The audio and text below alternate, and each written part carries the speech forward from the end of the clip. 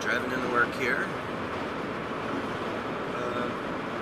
As you can tell from the video clip I shot as I was passing through the crappy little town that I currently reside in, it has snowed again last night. However, not as much as predicted, which is usually the case.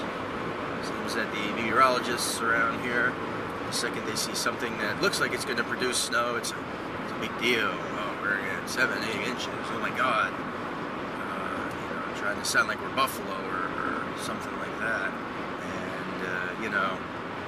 6, 7 inches, a dusting. Hey, don't get me wrong, I'm not complaining. I can't even remember the last major blizzard we had. They used to come in threes every 3 years. Every 3 years, we were getting a major snowstorm. 93, again in 96, and so on and so forth. The past couple of years, not so much, thankfully. I'm tired of snow, I'm tired of shoveling, and I really haven't been to shovel yet. So, I keep saying I hope spring gets here soon, but we really don't have much of a spring either. Just kind of wake up one morning and it's like 70, and the trees magically sprout. So we'll see how the day goes and take it from there. Have a good morning. Have